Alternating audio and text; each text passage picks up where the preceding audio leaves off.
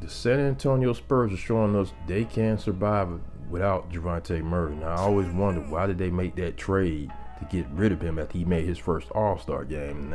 And I'm starting to see why. Trey Jones and Devin Vassell have shown that they can lead this team, and that's shocking to say. But these last 3 games, they beaten some pretty good teams in Minnesota and Philadelphia. And Vassell, the last 3 games, he's been putting up some numbers, and very impressed with how he can penetrate and create his own offense and come off a screen and catch and shoot. Trey Jones has been able to lead this team as a point guard.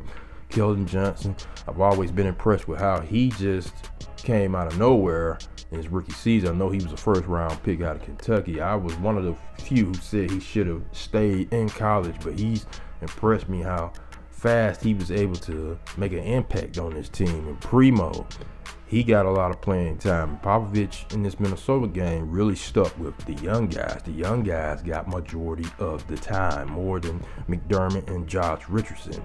He gave it all to the young guys. That just tells you how much he trusts these guys. Even rookie Scohan? He got a lot of playing time these last couple games in the starting lineup.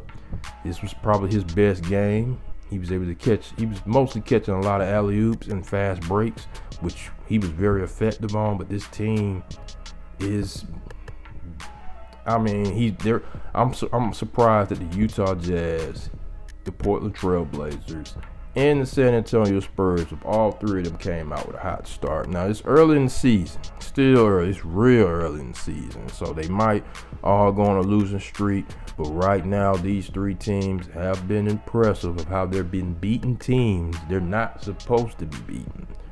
And they blew out the Minnesota Timberwolves. I may have to make a video about the Timberwolves, because teams are going in there beating them right now with that lineup. That I did have